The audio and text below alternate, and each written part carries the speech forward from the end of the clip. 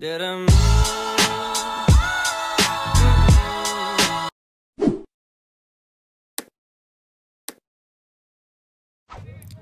guys! Welcome back to my YouTube channel. Today's video, gagawa po tayo ng Best Apps Editing 2020. So, first natin gagawin itong Metu. So, itong Metu is meron siyang brightness, contrast, highlights, shadows, and fade. So, ito po yung pinaka-secret na apps ko guys in 2020.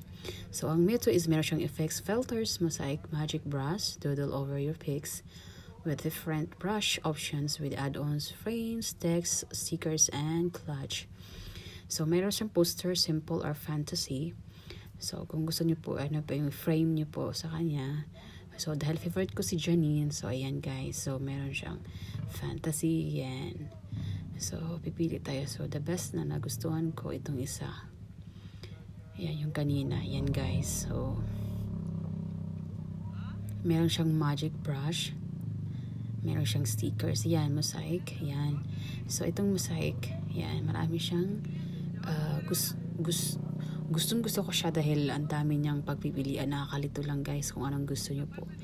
So, anyway, so yan, may magic brush. So, yan, tuturo ko lang sa inyo kung paano. Pero, wag niyo na po akong anayin guys kasi hindi po ako professional about editing. So, I'm also a beginner. So, ituturo ko lang sa inyo kung paano lang gagawin. So, step by steps lang. So, yun guys, pwede nyo ito siyang i-add.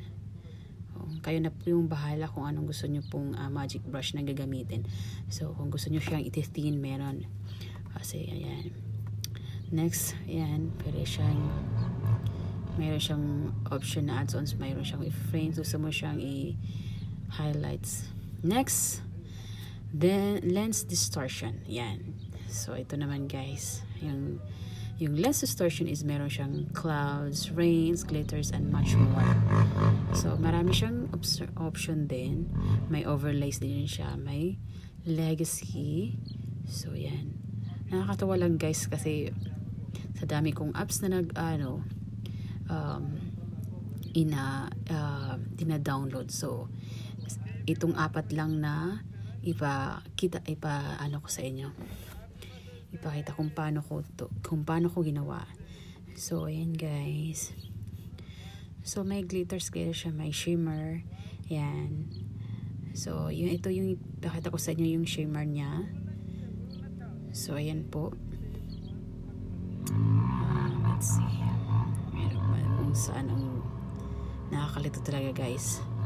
So, may shimmer. Pasensya na po guys, maingay po sa labas. Meron nagbabike. So, light, volume, may soft light, classic, legacy, and ano tayo, shimmer, rain, yan. So, ito yung sinasabi ko, may rain, may snow. So, yan guys, ito lang nagustuhan ko guys. So, itong pinili ko the best. And then, next natin gagawin, i-save lang natin to siya guys. So next, the third is Afterlight. So ito po yung logo ng Afterlight guys. So ito yung third na pinakagustuhan ko rin is yung high quality filter niya. The real film, the textures and editing tools. Marami siyang pagpilian din. So marami siyang option guys. Kayo na pong bahala kung anong gusto nyo pong So most of the time kasi hindi ako sobrang basta lang kung ano lang nagustuhan ko, yun lang gagawin ko. So yung contrast niya, yung pinaka mas perfect para sa akin, yun lang gagawin ko. Meron. So yan, hanap tayo guys. Yan. So kailangan din natin ng tent. Iyan natin yung tent. Yan, 31 or anything na mas more than very impressive, sorry. So yan guys, what do you think guys sa aking ginagawa? Ayan, so much more than this. Yes, so may brightness, contrast din sila. So yun guys, meron din silang ibang ano, pero may bayad lang guys. So dito lang tayo sa mga free, pero nakakatawa lang kasi marami siyang mas free, so nakakalito din. So ayan guys. So the next, sobrang ingay guys, pasensya na po. Next is yan.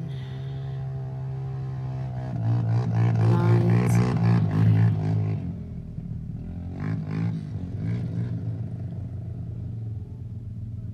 So yan. Kung gusto nyo yung merong something na parang disco, yan guys, parang disco siya sa baba, sa ano. Yeah, the save complete mo lang siya guys. So yan na guys, perfect. I hope you like my video guys. I hope it's very helpful for all of you. Okay, pasensya na sobrang ingay. So the fifth is a R&I film.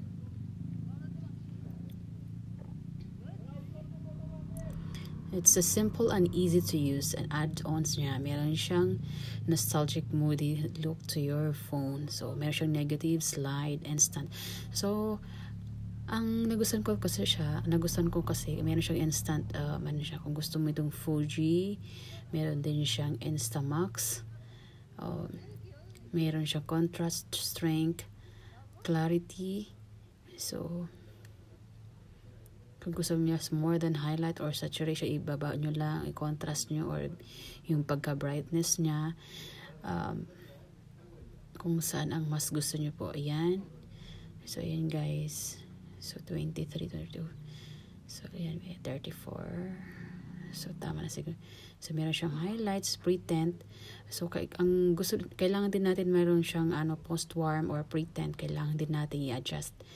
Yan din ang nagpapaganda sa ating mga videos. So, yan guys, post-adjust. I-adjust lang natin guys, no? So, yan.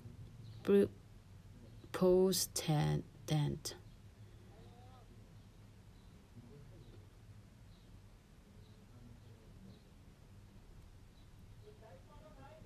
Walang music tayo guys. So, magdaldal ako ng magdaldal. Anyway, so yan guys. What do you think guys? Super light lang yan. Pero sa akin okay lang guys. Thank you so much guys for watching. Bye bye.